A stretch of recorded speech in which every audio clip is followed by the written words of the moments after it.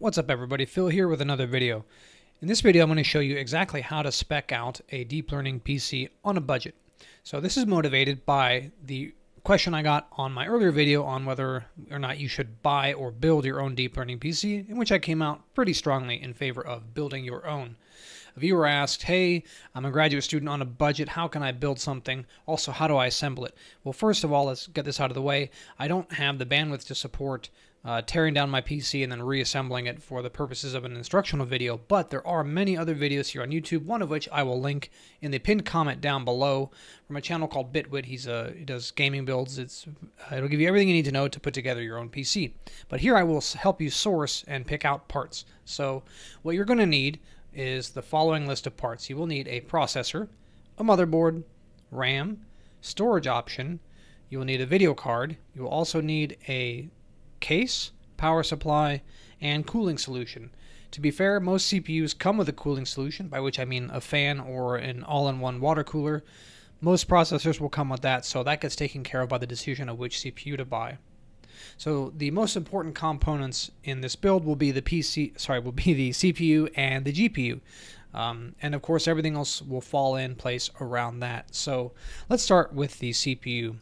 So for a budget of $1,000, Intel is really going to be too expensive and really not worth the extra premium, given that most of your workload is going to take place on the GPU anyway.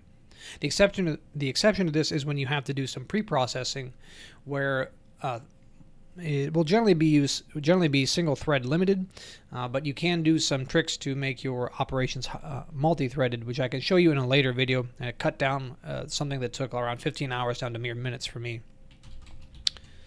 But the processor I recommend is the AMD Ryzen 2600X from AMD, and that is the 6-core 12-thread processor. So don't get too hung up on clock speeds here, because you can't really compare clock speeds between generations and certainly between architectures between Intel and AMD. Reason being that they have vastly different what's called IPC instructions per clock. So the CPU can stuff a certain number of instructions through each hertz.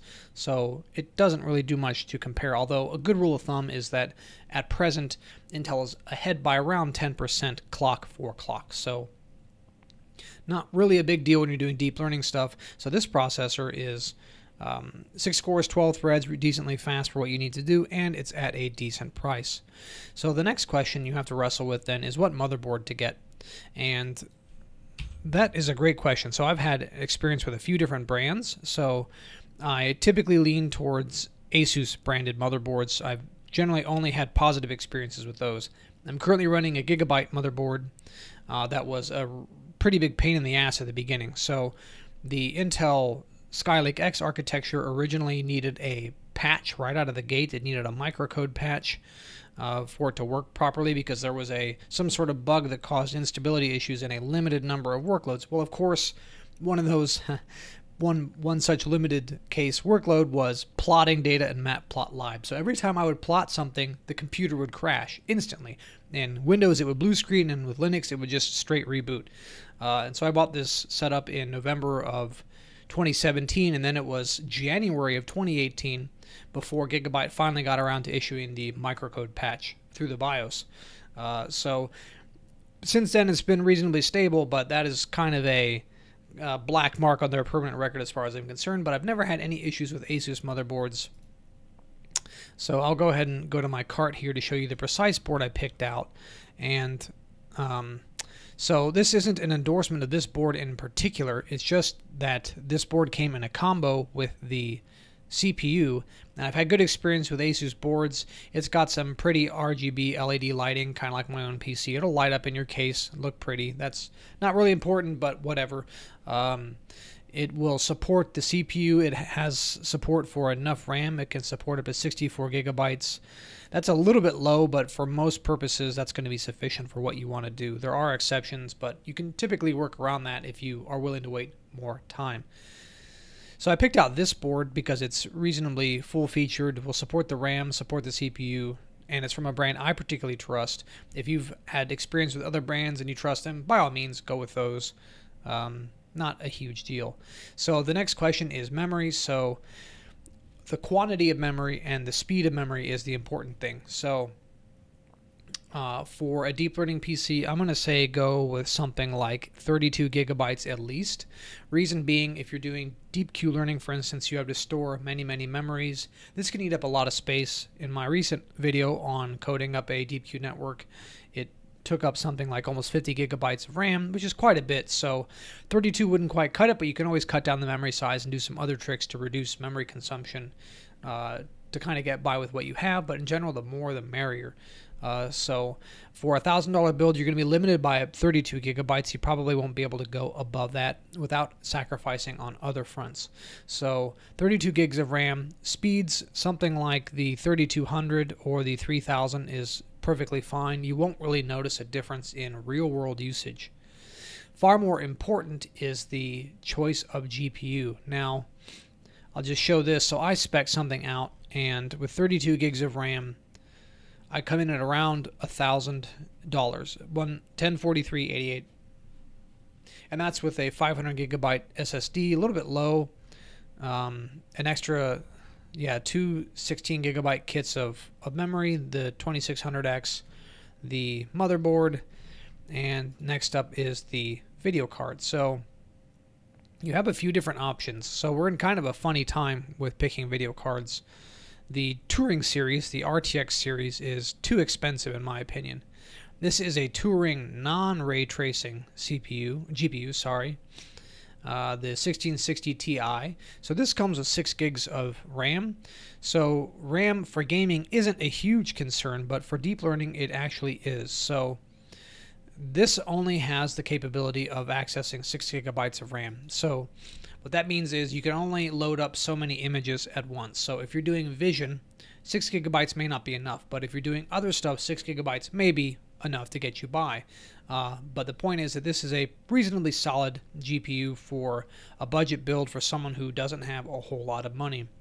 If you are willing to stretch a little bit, then there are other GPUs that are probably better. So let's go ahead and find it. It is somewhere here. So for only a little bit more money, you can get so that was $290. For around $360, you can get the RTX 2060. So this on paper only has 6 gigabytes of RAM. However, the Turing architecture has what are called tensor cores, and those tensor cores allow the GPU to actually access twice as much RAM by going from 32-bit precision down to 16-bit precision. So if you're into doing like hydrodynamic simulations or simulations of climate or something like that, then you're going to need the 32-bit precision. But for deep learning, 16-bit is more than enough. And so by spending a little bit more money, you can get something like this where you get a nominal 6 gigabytes, but by storing data as 16-bit instead of 32-bit, you can actually access 12 gigabytes. That's a handy little trick. It doesn't work in all cases. It is especially useful for images because you don't need huge precision for screen images, right? Or JPEGs, PNGs, whatever. It doesn't work in all cases, and it is heavily dependent on the context in which you are using it.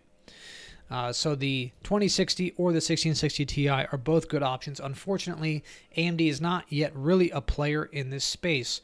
So they have decent enough GPUs, but the software really isn't there. NVIDIA has been pushing their CUDA, Compute Unified Device Architecture stuff for years, since about 2008 when they came out with the first CUDA compliant video card, and AMD really hasn't been pushing it that hard. They've been using OpenCL, which is functional but doesn't have the same ecosystem around it. So while AMD makes decent enough video cards, they just don't have a significant enough software support unless you're willing to experiment with things like transcompiling the OpenCL code to CUDA. I'm aware that that is a possibility. Never tried it. I just go for the path of least resistance.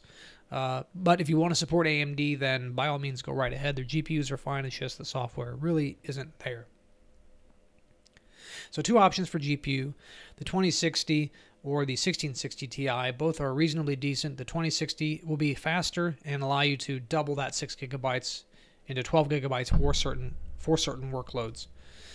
Next question you have to address, and one that is critically important, actually, I'm not being ironic here, is the power supply. So you must never cheap out on power supply. That is the one thing you cannot cheap out on. You can get cheaper memory, you can get a cheaper SSD and be okay. You can even go with a brand like Zotac for video cards and be fine, but you cannot cheap out on the power supply. And I had a friend who built a dual Titan rig, so he had 2 Titan GPUs from the prior generation, but still Titan class GPUs, $1,000, so $2,000 in GPUs, and he stuck in a cheap ass Rosewell power supply. It was called Hercules, and it said 1,300 watts or whatever. Every time he loaded up a load, that thing would straight reboot every single time without fail. He could never get through even a single epoch of training on those GPUs using that hunk of junk power supply. Sent it into Rosewell, went out to Best Buy, bought an EVGA, which is a fine brand, brought it home, and it's been rock solid, stable ever since, even though it's an 850 watt unit versus the 1,300 watt from Rosewell. So don't buy Rosewell, buy only reputable brands. Corsair and Seasonic, in my opinion, make the best power supplies in the business. I've been running Corsair power supplies for years, never had a single issue with it. And I think they source Seasonic, so Seasonic is pretty much the same thing, and either one is going to be fine. EVGA works as well, but do not cheap out. Don't buy no-name brands. Buy a good reputable brand with a strong warranty, and you can also look up reviews. So power supply, most critical. It can zap your components if you buy cheap. GPU next most critical because that's where the most of your workload is going to go. RAM and CPU are next down on the list for criticality in terms of what you need. And then finally you come to the case and storage. Let's do storage first. So I would almost certainly argue you should get a solid state disk. This is a combo. The SSD is at $180. It's only $70 for a 500 gigabyte or $120 for a terabyte. That's a little bit pricey. You can get cheaper brands. Like I said, you can cheap out on SSD and be okay. Just make sure to back your stuff up in case something goes wrong. I have had drives fail. I had a SanDisk fail after a couple years. Sent that in for warranty replacement. That was no problem. I had backed up all of my really critical stuff, so there was no big loss there. So SSD for storage. Mechanical hard drives offer more space, but they're slower to transfer data. I would just opt for the SSD. And finally, the case. Now, cases are kind of a tricky subject. They're a matter of two things. You have the Pareto trade-off between how they look and how they cool your components. So you have to do a trade-off between those two. I kind of like, you've probably seen in some of my videos where you can see the side of the case, see through the side of the case, you can see the motherboard, GPUs, all that good stuff. But I've had really good experience with all things Corsair, so I tend to recommend their products the most. This doesn't look like it has very good front cooling, but it may not be a big issue. Maybe the door opens, I'm not sure, but it has some pretty LEDs on it, and the case is really the kind of the least critical, but one where you can screw up. So my previous case wouldn't hold my motherboard. It simply wasn't enough space, so you kind of have to be a little bit careful there.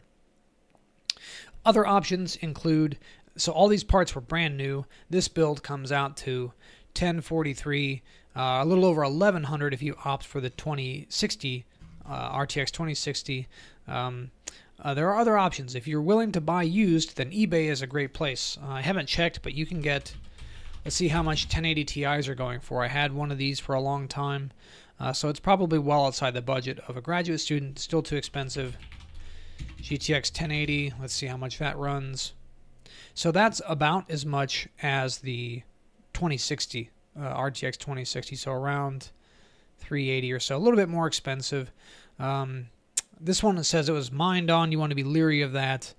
Some miners were very careful, undervolted their GPUs, and it was fine. It would be no big deal, but you never know. Of course, if they're advertising it as being mined on, they're probably fine. So the 1080 is another option. That's a great video card. It gives you 8 gigabytes, but doesn't give you the capability to double the RAM because it doesn't have the tensor cores that the new Turing architecture has. This is the Pascal architecture. This is a really fast card, really good card. I had a 1080 Ti for a couple years, and that was a perfectly great card. So that's another option. You can also buy older Intel CPUs if you want. So the Haswell architecture was great. Skylake is fine. But if you want to go new, you're almost certainly going to have to go with AMD for that price range. Next thing to consider is how to select parts. So this is PC Parts Picker, or PC Part Picker, it's singular. This is a great site for, I think, checking out compatibility between stuff. And this specs out a very similar build to what I had. It's about the same amount of money and has what looks like more storage but less RAM. So that's a trade-off you can make. I wouldn't make that trade-off. I would definitely go with 32 gigs of RAM for a deep learning PC. So the moral of the story is that your CPU and GPU are the most important things. For $1,000, you're going to want to go with an AMD CPU. You're going to want to go with a mid-tier GPU with the 6 to 8 gigabyte range. If you can spring a little bit more money, you're much better off getting a faster GPU. But if you're on a hard budget, the 1660 Ti or 2060 are perfectly fine GPUs. Unfortunately, AMD isn't really viable in that space, although their CPUs are great. So get an AMD CPU, NVIDIA GPU, that's a winning combination. RAM, you're going to want 32 gigabytes. Storage, you're going to want around 1 terabyte. Oh, and the cooling, you don't need this Cooler Master cooler because the Ryzen CPU comes with its own cooler that works perfectly well. So, final note is don't cheap out on the power supply. Go with a brand like EVGA, Corsair, Seasonic, and you should be fine. I hope this has been helpful. I'll leave a link down in the description for the video on how to actually assemble this stuff, because it can be a little bit intimidating, but if you played with Legos as a kid, then you can assemble a PC, I promise you. Hope this is helpful. Share it if you found it helpful. I'll see you all in the next video.